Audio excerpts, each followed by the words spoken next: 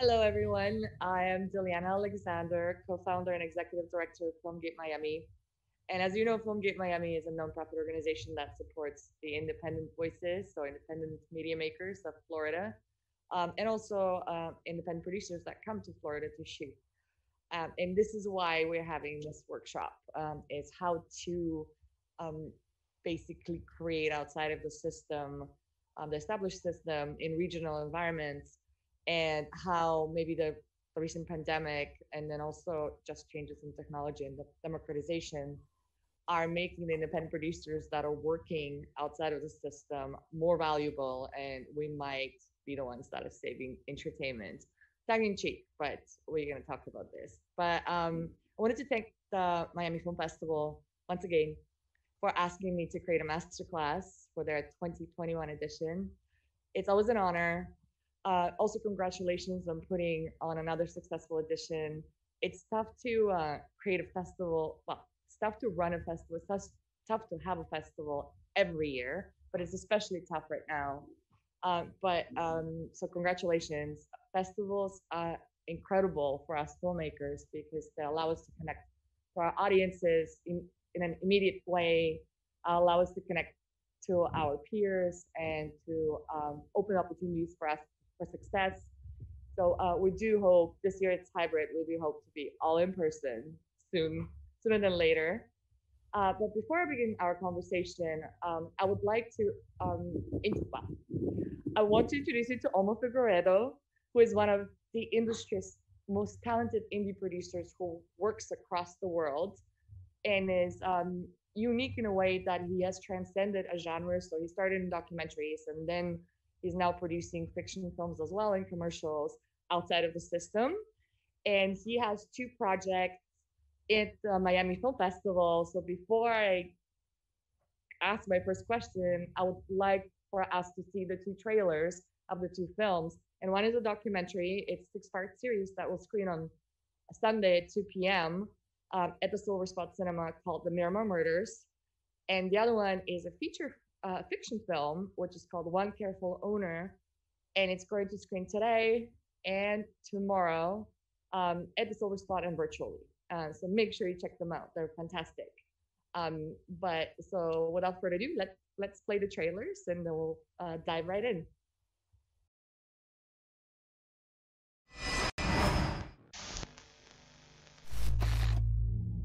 Whoever's gonna watch this, should this man be institutionalized or what? Casimir Sukorowski was found murdered in his Miramar home along with two other people, Marie Rogers of Hollywood and Sharon Anderson of Miami.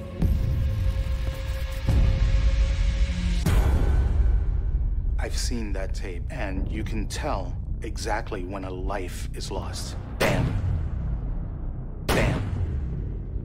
Bam. Pablo Ibar, sobrino del boxeador Urtain. Está acusado de 3 asesinatos, pero él asegura que es inocente. I know the truth that he definitely didn't do this. He was with me. There's no way that Pablo could have done that. Alguien tenía que pagar a ese crimen. Estoy preso por un crimen que no hice. El Tribunal Supremo de Florida ha anulado la sentencia de muerte dictada contra el español Pablo Ibar. That's never happened for us. We've never covered a trial that we already covered 20 years ago. La repetición del juicio de Pablo tiene un presupuesto de $1.300.000. Es dinero, dinero y más dinero. Es mi deber, como padre, cueste lo que cueste, haya que hacer lo que haya que hacer. Pablo's innocent. He's waited long years, wrongfully convicted of a crime he didn't commit. He's not a victim. He's a murderer. ¿Quieren soltar a Pablo? Hagan la prueba de ADN, la fingerprint, ahí tienen al culpable. Pablo es inocente completamente. Han encontrado ADN positivo de Pablo, pero, ojo, parcial. So many years that they've said themselves there's no DNA matching, and now all of a sudden they come with this. Tenemos todas las razones para suponer que ese ADN sea una contaminación. The police collected evidence from Pablo's home. That contamination could have happened there. The only question here is that Pablo? Did you answer that under oath? Yes, I answered it under oath. You came into a courtroom, raised your right hand, swore to the oath, looked at a jury, and lied to them. Yes, I did. And what are you saying? You change your testimony every time? Now take him out of the courtroom. This is not fair. Mr. Ibarri. We're the fucking lawyers. This is our case. And I like Pablo, but I'm not having somebody tell me what to do. I've been doing this forever. You let me finish my fucking sentence. Start saying to yourself, I'm innocent.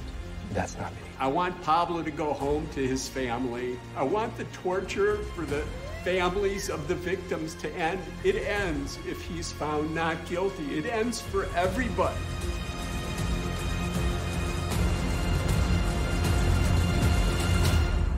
One of the jurors called Judge Bailey and told him she regrets the decision that they made. Holy shit. This case has been something made for motion pictures. Except that these are real people.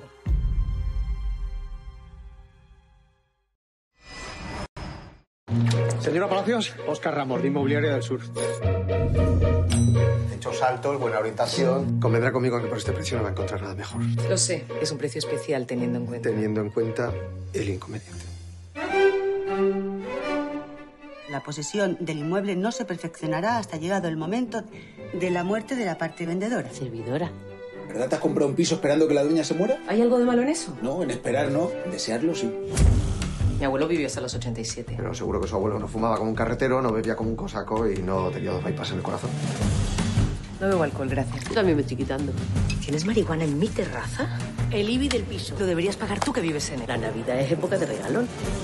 Tú vendes seguro de vida, ¿no te hacen descuento? ¿Tú de qué vas criticando todo lo que hago o dejo de hacer? Yo voy con la verdad por delante. Seguro que ya le has puesto fecha a mi entierro. 2 años. Si volviera a nacer, no cometería los mismos errores, que han sido muchos. Pero también me he reído. No sé de qué, pero siempre he elegido reírme. A los que os quedáis, que aprovechéis el tiempo y que os espero, a todos. Hija, no sé, le podrían haber puesto un poco más de emoción a la cosa, ¿no? ¿Y tú qué pasa? ¿Que nunca has tenido miedo a estar sola? Feliz Navidad, Sara. Mierda de Navidad. Somos Pelma y Luis. Decide lo que quiere y vea por ello. Estás como una cabra. Estoy viva. Joder, cómo pega esto. Es que me está dando, por eso. Me está dando.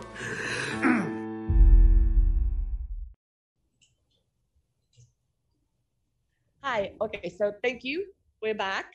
And Olmo, as I said, I'm so inspired by you and as a producer and now director as well, and your career. And I've seen it exponentially speed up in the last 5 years since we've known each other. And as we were talking before, you were already successful to begin with. So tell us a bit about your journey. How did you start? You started your production company in Seville in your 20s. And how are we here right now with these 2 incredible films in 2 different genres, which is doesn't happen very often in the independent production companies. Hi, Diliana. Well, first of all, very nice to see you again. It's so unfortunate we cannot be there together again, talking about cinema and series and everything, but at least we have this system that allows us to be close, although we are very far away, because I'm in Spain. It's 10 p.m. at night here in Spain, but still we can talk. So I'm very happy to join this masterclass. So as you were saying, I mean, I'm based in Sevilla in a small town. Well, not that small, 1 million citizens here in Sevilla in the south of Spain. And I was born here. I was raised here. And since the beginning, I decided I really wanted to work in cinema. My parents are both doctors, so they really have nothing to do with cinema. But in my house, I've been raised surrounded with books, music, and cinema. And I really wanted to work on cinema. So I decided when I was 18, I decided to start at the University of Communication, Mass Media Communication. So I started studying there, and as soon as I started, I realized that was too theoretic. You know, there was a lot of theory, and not very practical. So I really need something to do. So the good thing of the university is that I met my partner, Manuel H. Martin. We were there, we were talking about many things. We were talking about short films, documentaries, features. So at the end, we decided to found a company called La Claqueta. It was founded 19 years ago in March 2002. So next year we will be 20 years old with this company. At the beginning, we decided just to focus on commercials, just working for others, which was a very good way of learning. Because at the end, it was like, the good thing with commercials is that it's something that at the beginning is like very small. It's really tangible. You receive some money, you have a deadline, and the only thing you need is to do it on budget, on time, on budget, and of course on a good quality. And this is a very good way to start growing your company, know exactly what to do, what not to do, and also to meet with people, to start creating a network of contacts, and also to receive incomes, which is good for the bank to see that you can generate profits and that you are reliable. After 5 years in my company, we decided to start working with documentaries. For us, documentary has been always very important. At the beginning, we started just with very local documentaries, very local, like stories that were that could be interesting for people in my region here in Andalusia. And that was a very good way to start because it was easy to sell rights to our own TV stations. Here in Spain, we have a system of public support. We can raise money through some public institutions. So we started producing documentaries that were interesting for our local region. And after that, after doing several documentaries, 5 years later, when we were 10, we decided to do our first feature documentary. And that was a hit here in Spain. We were nominated to the Spanish Academy Awards. We sold the rights to Arte. Arte is a very, very good and well-known European broadcaster, to Canal Plus in Spain and France. And it was for us like a turning point, a company. Since then, we started producing documentary series for big networks like History Channel, Discovery Channel. And then we realized it was time for us to move to fiction, but not forgetting about documentary. And that's what we are doing now. We are producing fiction. We produce around 2 to 3 features per year.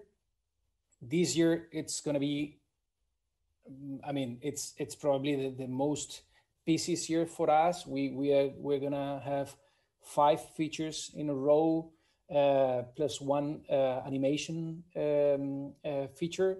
So we are dealing with a lot of things. So I think this is probably the only good thing that we have got from the pandemic. During the confinement, all of us have been developing a lot. And the good news is that now we've been able to film, and that's how we started. So, it's been 19 years of filming, and we are really happy. We are really, really happy that we were able to tell so many stories. Absolutely. And then since we're talking about the fact that you have fiction and you have documentaries, do you have different teams that handle the 2 sides? And I believe you still do commercials as well. Do you have kind of like almost like 3 arms that handle it, or is it the same crew that you rotate around? We have like 3 junior producers. 2 of them are dealing with fiction. Then we have another one dealing with documentaries. And then we have a 4th one, which is dealing just with commercials. But now my company has split it, and now we have a different company that it's taking care of the commercials. So La Claqueta is no longer working with commercials.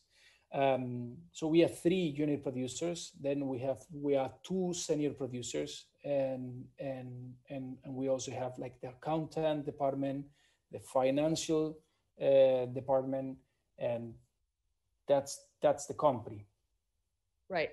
And you said something really important, that if there are any local filmmakers listening, and I'm sure there are, that it's such a good start to focus on your local stories and your local stations while you're honing your skills and cutting your teeth. And that makes you also unique as a producer, because you're creating content that's outside of just everybody else that can have access to these stories, and then kind of extend naturally to feature films and traveling across the globe. Because I know that the feature film that put you on the map is Born in Syria, correct?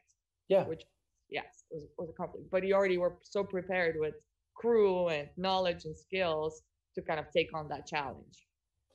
Well, the real thing is that, okay, in our business, in our sector, it's very important to learn by studying, but the most important thing is learn by doing.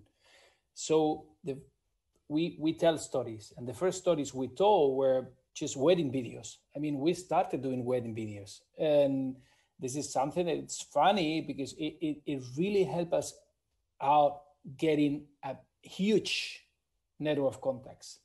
I mean, I think when we founded our company, we created this business plan. It was a very simple business plan, but now looking with perspective, I think it was really wise, because we were only 21 years old, and we decided, okay, let's create this company with just without any money. We just had 2 computers from our own houses, and then we had like 2 cameras, and we decided, okay, let's just join those 2 computers, those 2 cameras, let's join together this, let's create this company, and let's just look for clients, potential clients, from Monday to Friday, and during the weekends let's do wedding videos. And the good thing with the wedding videos is that we were young, fresh, and innovative, and we started doing a lot of wedding videos. So we started earning a lot of money, which was great. But instead of just burning all those dollars or euros in discos, we just reinvested in equipment, which was really good because we got better cameras. We were able to hire one person with us, and through the weddings, because the good thing is that on a wedding you are with the camera, and everyone is looking to you because you are the one who can just give them voice in the wedding. You met like between 100 to 500 people. You met a lot of people. So we started meeting a lot of people during those weddings, and between those guys, the good thing is that we met one very important person for us, which was a guy who was managing director of Armani, Spain, and later he became managing director of Sony Ericsson. So we started doing a lot of videos, corporate videos to Armani and Sony Ericsson, thanks to the wedding videos. And so what I mean, and I think this is a very important thing to young people, is that if you like audiovisual, if you like to tell stories, don't focus in cinema. Cinema is just maybe a later step. You have to start by doing anything. I mean, if you want a camera, just work on a Burger King or McDonald's and earn that money and invest in your own camera. Then you will be able to do your own short film, and don't get crazy trying to do a short film with an Alexa. Still, you can do it with a very cheap Handycam. You can do it, and if it's good, and the way to do it better is by doing a lot of short films, you will improve again and again and again. And then, of course, just create your own network of contacts. That's why I guess Filmgate Miami is so important in Miami, because at the end, you also allow people to meet other people. So, I mean, at the end, we started doing wedding videos, then commercials, then corporate videos, then local documentaries, then global documentaries, then series, and then fiction. And it's just like a stir. It's just one step after another. That's it.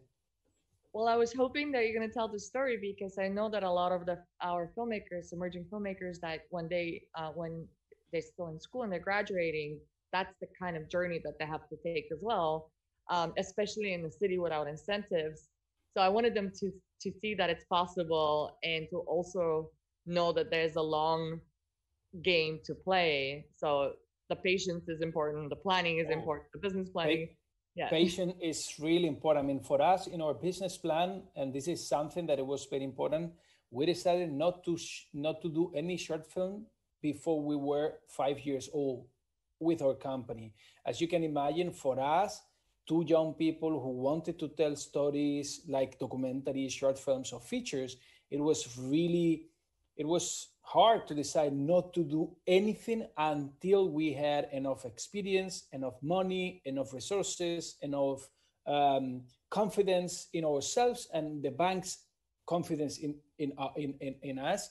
So, I mean, we started with the company in the year 2002, and my first feature fiction was, I think, I've done it in 2016. So it was a long journey to do that. But the good thing is that I was doing so many things at this, that I didn't need it. I didn't have the need to go and to rush to go too fast. I mean, it's important to be patient and decide. You can feel it if you are ready or not. Mm-hmm. Interesting. And you said something which is always the burning question: funding. What are your funding sources? Where are you finding the money for your projects? At the beginning, wedding videos, but now that you've learned through this entire experience of 20 years, what is the advice that you'll give to? Okay, here there's something important, that there's a big difference between European system and the Anglo-Saxon system, and in the US is totally different. But of course, at the beginning, we wedding videos help us getting commercials, and later those commercials, all those profits, we just reinvest part of those profits to pay for our development. And this is probably the most important thing. Development is the key. Mm-hmm. You never have, I mean, you can have a great idea, but ideas are nothing. Ideas are, I mean, everyone can have an idea. The most important thing is not the idea, it's the way you're gonna execute, the execution, your point of view on that idea, how you're gonna show it to the audience, how you're gonna perform it, how you're gonna deliver to the channel, to the broadcaster. So this is probably the most important thing. So there are many ways. I mean, if you come from a wealthy family and you have enough money, then you can do it, but invest in development. If you don't have that money, you can find somebody who can invest in your products just by creating a business plan. The best way to do it is not to offer them just one product, but a slate of products. Maybe you can offer them five stories, and you say, okay, if you just give me $50,000, I'm going to use $10,000 on each one of those 5 features, and I promise you that if I am able to finance and to produce just one of them, you're gonna receive back those $50,000 plus a good benefit, a good profit. There are many ways, but you have to, of course, one important thing here is that I studied media, but later on I studied a master, a post-graduation degree on business, on audiovisual business. This is important because at the end, we deal with numbers, with figures, and this is a business. So it's very important to talk the same way they talk. So it can be a bank, it can be an investor, it can be a business angel, it can be those business angels can be your family, but you need to show them that you know exactly what you want to do, that your idea plus the execution, it's reliable, and that there's a good percentage of, a good possibility to be able to do it and to be and to do it well and to get some profits. So it's, I mean, I know that also in the States you have some development, co-development subsidies, and you can ask for grants, and it's always difficult, but there are always ways to do it. Yeah, no, that's interesting, and I really like that the idea of the 5 slates or the 10 slates, where you're distributing the risk for an investor and for yourself as well. You're always having, and then you always have other ideas in the back burner. So that's a really good point to take from there. So when it comes to the Miramar murders, for example, I know for a fact, because I was your local producer for this. You decided to take a risk and put a lot of your own money at the beginning, knowing that you're going to sell it at the end, which is one way to do business, right? Tell me, are there other ways to kind of create a project? So do you, that's usually the way to do it, is like, for my idea, invest some at the beginning and then, or yes? Well, I mean, we are living on a golden age of audiovisual. I mean, there are so many platforms and opportunities, and it's amazing. At the same time, it's very competitive, so it's not easy, of course. With the Miramar murders, the problem, and you know that the main problem was that we had a great story, we have a great access, we have great characters, but at the same time, we had a problem, which was that we didn't know exactly when was this story. We didn't know the end, the deadline for the story, because we were just filming a trial, and with justice, you didn't never know exactly when it's going to be finished. So the problem is that when you don't know exactly when it's going to be the finish of the end of the story, you cannot talk to a platform and confirm them a deadline, and they know they really need to know when you're going to deliver the tapes. Mm-hmm. So that was too complicated. So that's why no platform wanted to commit with us, because it was okay. So this can be just 1 year, 2 years, 3 years, 4 years, 5 years. At the end, it was like 6 years. You know that, but times change, and no one is going to commit on something that it lasts too long. So that's why for us, the only way to do this was just by investing our own money. It was there was no other way to do it. Here in Spain, we have some fiscal incentives, tax incentives. So we knew that by spending money on the series, we will be able to raise some money just, by at the end, at the very end. But it was a huge risk for us.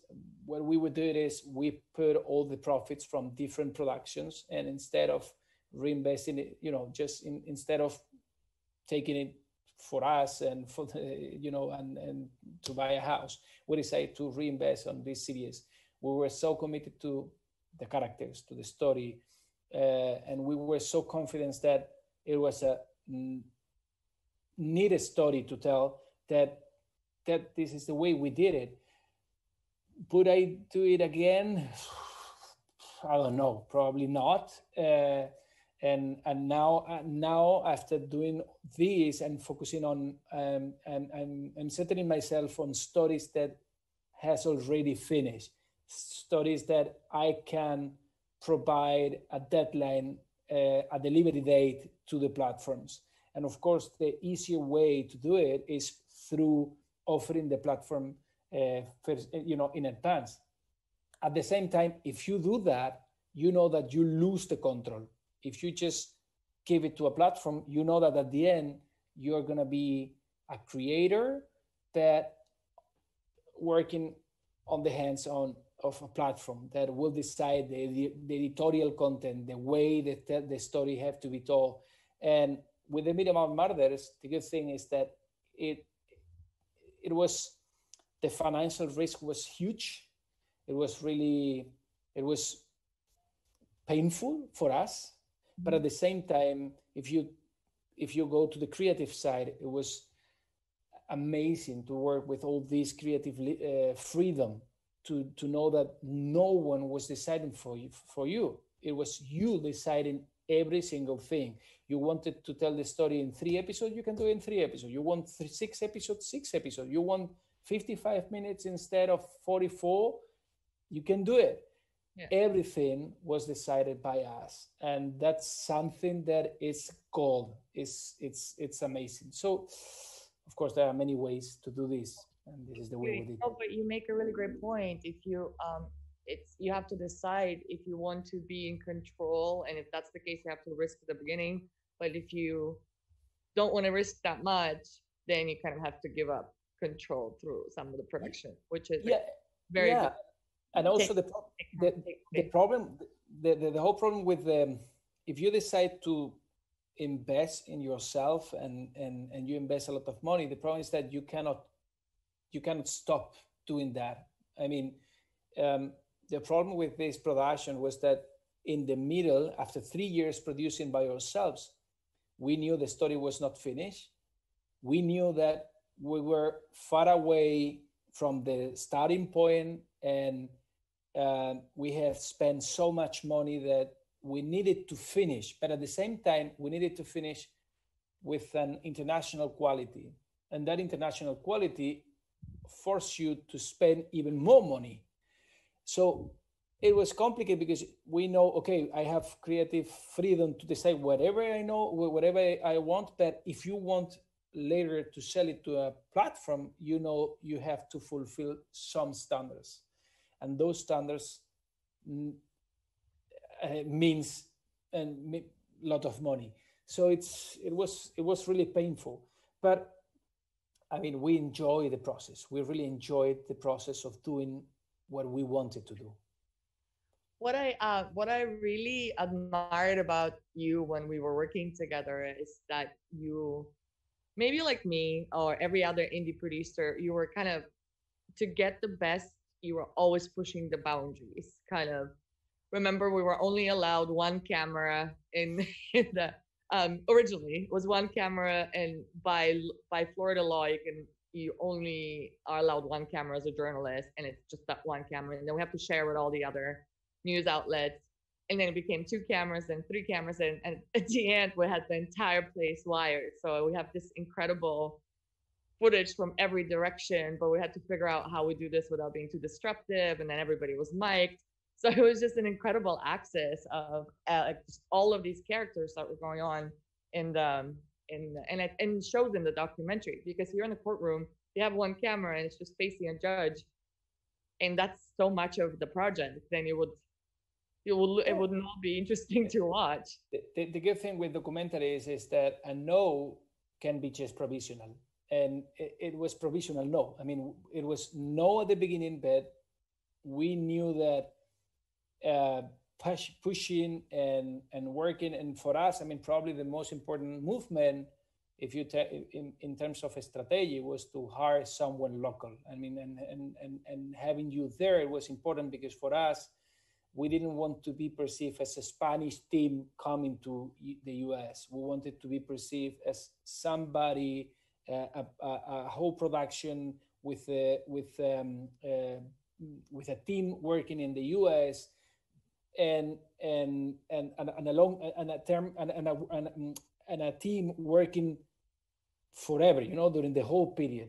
And as soon as we started going to trials, and you were going to all the hearings, all those motions, all those interviews, then they realized, well, maybe these guys are not journalists. Maybe these guys are really saying what they are saying to us. It's true. They are not lying. They are here because they want to tell the story on a good way. And the only way to do good things on a good way is by just filming, interviewing, and also giving voice to everyone, which, you know, it was probably one of the most important problems we were facing, because it's, of course, it's sensitive when you are dealing with something like this documentary, you know, the nature of the topic, it was sensitive. So working for a long period, and again, this is the good thing of working for 6 years, is that you can get, and you can manage to get better things. Very true. And then let's, since we're already on this trajectory, let's talk about how you're now handling the distribution of the project. It premiered at San Sebastian Film Festival. What happened there? How did how are you working with this very important creatures called sales agents? And I know that you really believe in that, and you even recommend for emerging filmmakers with short films to get to know sales agents and work with them, so it's not to wait till later in your career. So if you can talk a little bit about that. Yeah. I mean, of course, I mean, I'm a producer. I'm not a distributor. I mean, I'm a commercial myself, of course, because I have to sell rights to TV stations.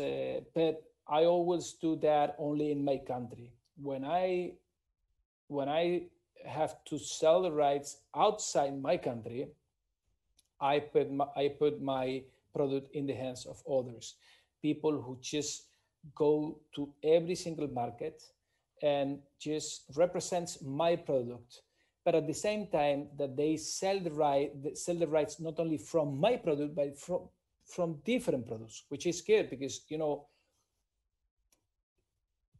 TVs and platforms are lazy, and executives, they don't want to buy just one thing. I mean, if you have a big success in Sundance, of course, they will just target you and they will try to buy your film or your series. But when they are dealing just with regular products, what they want is to buy, different tapes. They want to buy 10 hours or 20 hours or 100 hours. Can they buy 100 hours from me? No, because I only have 6. But if you put your series in hands of a sales agent, and that sales agent represents 10 different series, they can do a package, and that package helps you getting into different markets. Of course, so I can tell you, sales agent crucial, very important. But of course, it's much more important to pick a very good sales agent. So it's very important, if you're gonna put your product in the hands of somebody, just do some research, and it's easy. You can take a look at on their portfolio, and if they are representing somebody, just call that guy, ask them if they are reliable, if they pay, because it's something that sometimes because they are gonna be the ones selling to Netflix. They're gonna get the money from Netflix, and then they will pay you. Can be 75% of that money. It can be 50. It can be depending on the agreement. But it's important to have somebody who is reliable. So now, I mean, we've been 6 years working by ourselves, investing, and we were lucky enough to be picked up by San Sebastian Film Festival, which is an A-list film festival, most important film festival in Spain, one of the most important film festivals in the world, and they pick up our series, and it was very good because that help us getting the visibility we needed to target different platforms. And from that point, sales agent talk to different platforms, and at the end, HBO was the one, HBO Europe and HBO Nordic was the one just buying the rights. And now our sales agent, which is Filmex, Spanish sales agents, they are the ones dealing with the series, and they are just selling the rights territory by territory. And then actually, before I don't want to forget ask this question, because we've never talked about this specific answer, but we've talked a lot about BitCurrency and investment in BitCurrency, and now there's maybe in the last 3 years there has been a conversation around fundraising through BitCurrency and media, so creating specific funds or Bitcoins that are tied to film productions. And I would love to know your thoughts about it, because you're a successful BitCurrency investor. So are you also interested in that, or do you think it's a fad when it comes to fundraising through it?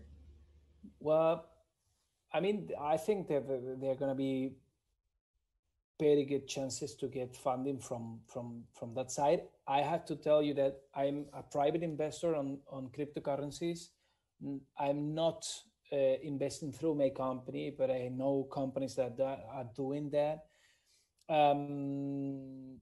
I've been offered lately, and I know there is a lot of new fundraising websites that are working through these Ethereum platforms. I think the blockchain will help us a lot. Probably it's too early, and of course, anyone who wants to do this has to take care, of course, because the problem with the cryptocurrencies is that still it's really, I don't know how you say in English, volatile. That the fluctuation is huge. So I think there's a good opportunity. I haven't started with my films, but of course I think it's something to take good look, and probably I will start soon. Okay, interesting.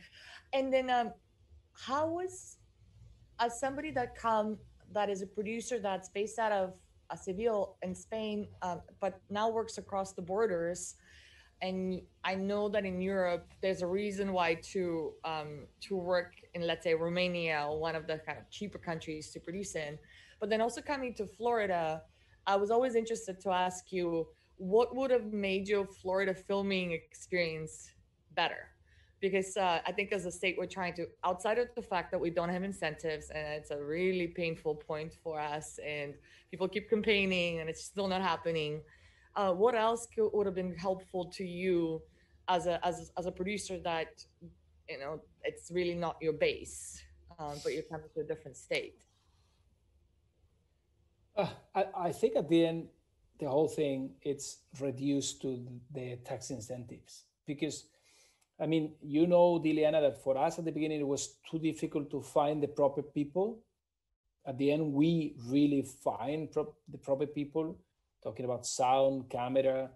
But, the main problem is it's that in Miami, many people work on sports or soap operas or news. But at the end, when you're dealing with cinema or fiction, you want to work with people which are like used to work on that side. And I know many people that were working in fiction move out to different regions, different states, because of the tax incentives, the lack of tax incentives. So at the end, I think it's again reduced to the tax incentives. The tax incentives are important because not only get companies from different countries and different states going to Miami, but also allows you to create a better network of info. Yeah, exactly. I think that's the only thing. But I think the possibilities are huge. And in Miami, and you have an amazing weather, you have amazing locations. And I think it's for us, coming from Spain, you are the salaries are higher than in Spain, but are not that crazy. So I think it's affordable. So having just tax incentives would be huge. Absolutely.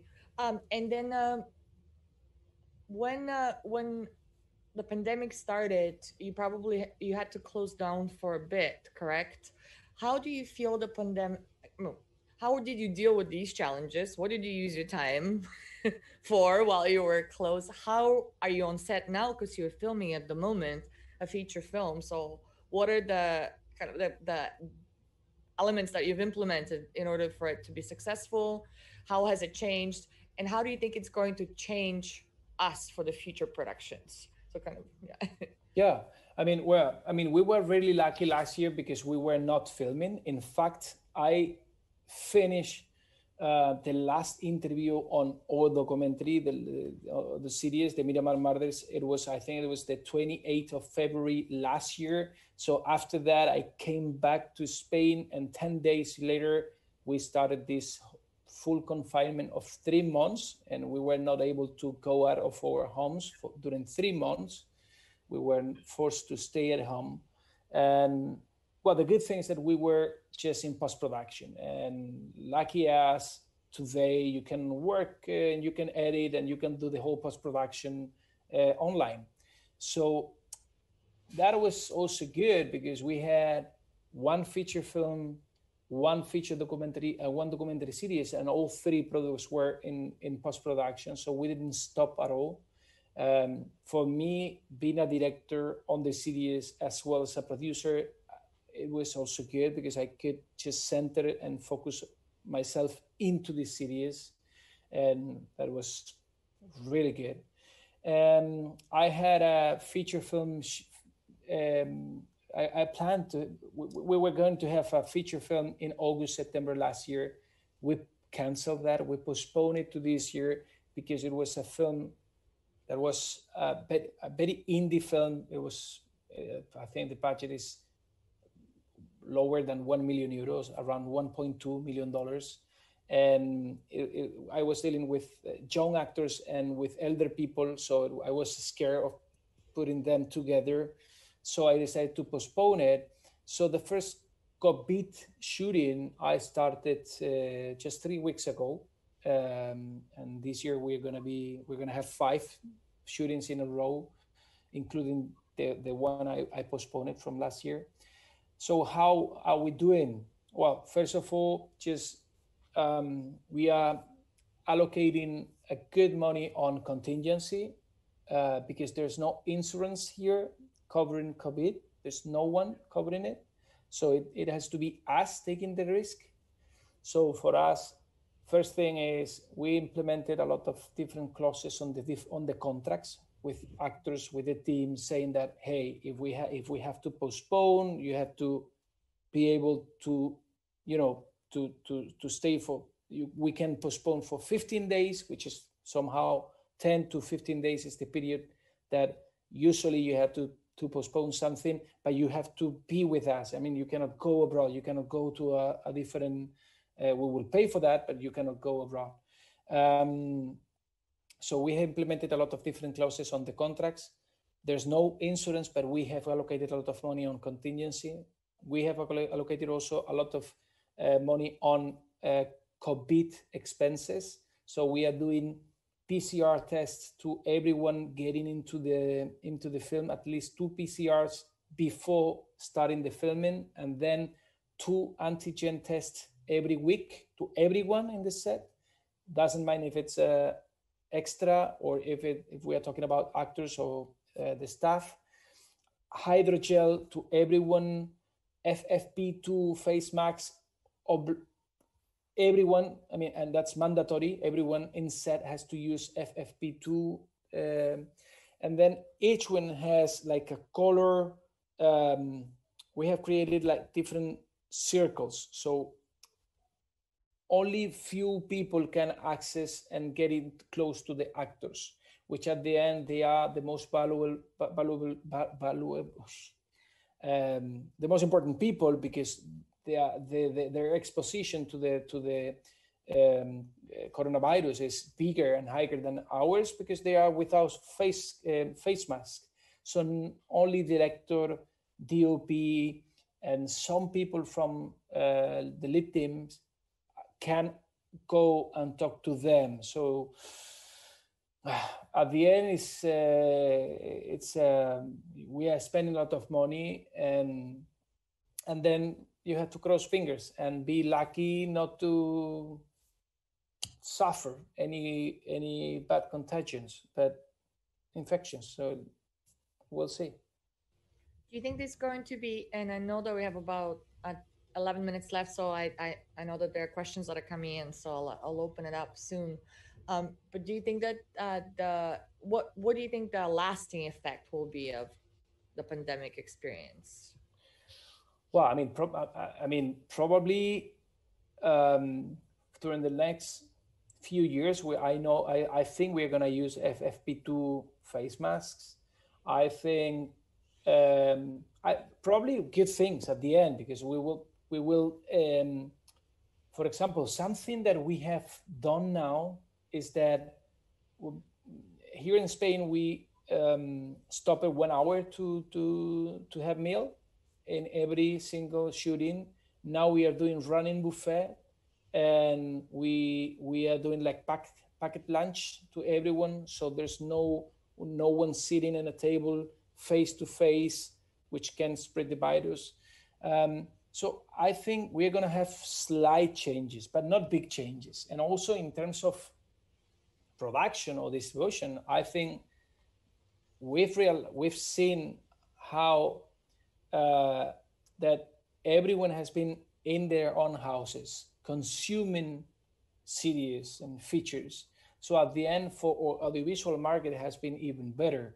So I don't know if this is going to be a bubble. Maybe it is. Maybe in a few next years we will see what happens. But I do believe that during at least next year, during the next 5 years, we're going to see a lot of production going to platforms, and at the same time, we will keep producing indie productions for theaters. Main problem is that we really need insurances, because at the end, we indie producers are the ones really facing the risks. We are the ones having, because Netflix and HBO, they have money and enough money to face any problem with the COVID, but we need insurances. So that's what I can say. No, for sure. And is there another silver lining where we've noticed, for example, in Miami, that there's a big influx of people from LA and people from New York? Is there a silver lining too of maybe regional productions being even more important because there's in a place that is not as populated, let's say, and it's not as dangerous, and they're already used to smaller crews to begin with? Like, do you see that happening, or? Well, I mean, I live in Andalusia. Andalusia, it's close to Morocco. We live in the south of Spain, south of Europe. We have an amazing weather. It's like Miami. It's like we have only, I would say, 40 days of rains during the whole year, and sun everywhere, every day. So, yeah, we are seeing a lot of people coming to the south. I hope that that's something that will help us getting more and more productions, because at the end it's important, of course. I mean, it's easier to produce now with this COVID thing in exteriors than in stage. It's easier, so that's something that can help us. And a lot of people from post-production, and they don't mind if they are working in the north, if they are working in the US, or they don't mind if they are working in the south. So there are many people who is moving to Andalusia. That's something that we are seeing. I don't know how long it's gonna last, but yeah, that's something that is happening. Interesting. So I'm going to open it to questions. So Dylan is asking, hello, thank you for your time today. Just wanted to ask, what you see as the biggest challenge producing an independent film right now, and the biggest challenge distributing said film? Great question. Well, the biggest challenge is that, the main problem that we face every day is that when you talk to executives, they just want formula. They just want the same. They just, and I mean, I'm not producing formula. I just want to produce an original new thing. I want challenge. I want to produce a different thing than my past productions. The biggest challenge, in my opinion, is to convince these executives that today, because the bad thing with platforms is that they are really big, and they think they can apply the same methodology of production in LA that in Spain or in Germany, and that sometimes it's not good. So the biggest challenge is to find still original ideas, to be able to pitch without being in a market, and you know that festivals are really important, and not being able to go to Cannes, to Berlin, it's a big problem for us. And of course, to finance without all these insurances that we've been talking, those would be, in my opinion, the biggest challenges. In terms of distribution, I think we have, I don't distribute myself. I always put in the hands of sales agents, and there's a lot of competition, but also a lot of possibilities. So I think we are living better times than before. So I don't see a big challenge on that. Mm-hmm. And you mentioned, and that's and you're right. All of our insurance companies canceled we had COVID insurance until our insurance expired, and as soon as it was expired, there's no COVID insurance anymore. Yeah, it's really frustrating. But you mentioned something about the markets, and they might be coming back in person. We were talking about Cannes. Will it be in July? Will they push it again till October? You mentioned Berlin. Are these the two important markets for you that you work with? Yeah. I mean, for me, it's like every year I go to Berlin. Every year I go to Cannes. For Europe, they are really, really important. I mean, I think that when you are in the producer, one of the most important things is to divide and split the risks. So co-production is so important. It's so important. It's important to co-produce within your own country. It's important to co-produce with other countries. And that's what, and the biggest challenge now is that now, because we are going to face an economical crisis in the next few years, and all the countries are going to look into their own bellies. They are going to look into their own, into them, and they're going to try to invest in their own productions, being major productions. So it's going to be very difficult to co-produce, being you a major producer, to co-produce with minor producers from France, from Italy, from the States, from New Zealand. That's going to be a challenge, but we need to push, we need to fight for that, because it's so important, not only in terms of dividing the risks, but also in terms of visibility. For a programmer in Berlin, in Cannes, in Toronto, it's not only important the story, but also who is telling the story and how the story has been told. And if you approach them with a story that maybe it's a romantic drama that maybe you've seen it many times, but it has been told with a new perspective, or with from a very exotic country, that's something that they really value. So I think it's very, very important to start going again to festivals, to attending film festivals. I mean, it's a pity that I'm not attending Miami. I mean, being in Miami after this conversation, I'm going to go and go to bed because it's very late here. But being there, we would have just beers, and we would have been able to meet people. And maybe from those meetings, we could create something. Now we have to do it by email. Okay, it's a way, but we need to go physical again, back again. Before we might, I think that once 5 o'clock hits, it's going to be like an abrupt end. So I'm thanking you already, if we get kicked out of the system. You're amazing. Welcome. Thank you so much. We will see each other again in person. It was amazing to work with you, but we do have 2 more questions. One is about where should you learn about cryptocurrency? The person doesn't know enough, but it's a really fascinating idea from them. So is there a blog or something, a newsletter that you subscribe to that teaches you about cryptocurrency that you would recommend? No, not really. I mean, wow, that's a very difficult question, because cryptocurrency, it's so new, but I follow some people. I follow Max Kaiser in the internet. I mean, in Twitter you can find a lot of info, and of course I think it's very important to read the papers. I mean, if you just take a look at Satoshi and just read the main papers from Bitcoin, and then you will understand much better how it works. But again, it's very important to be informed before investing in cryptocurrency. I mean, it's a huge risk behind it. So I'm not a trader. I mean, I'm a hodler. I just bought and I hodl. I'm not trading. I'm not that kind of trader. Okay. Yeah. Thank you. And then as someone starting out, like you just making your first short film, where would you see the best places to exhibit the short? YouTube, film festivals, programs seeking short films, something else? I mean, YouTube can be, but never at the first, and never at the beginning. Of course, film festivals again.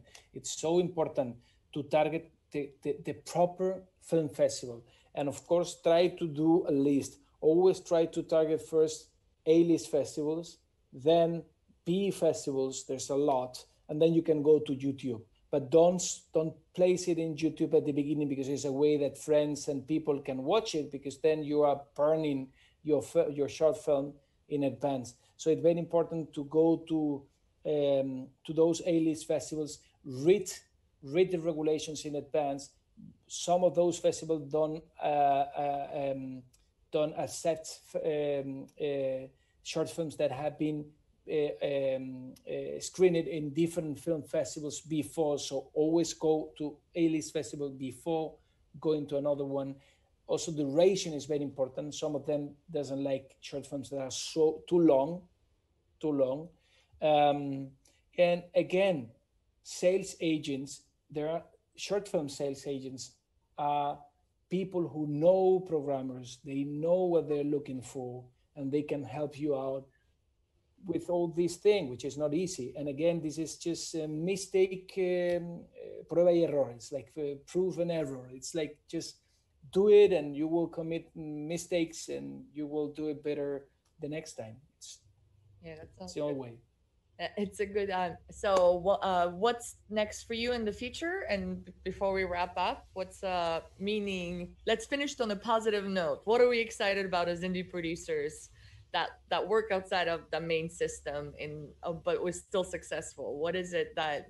Well, I mean, the best thing being indie, the best thing of being indie is that you can really exploit your creativity.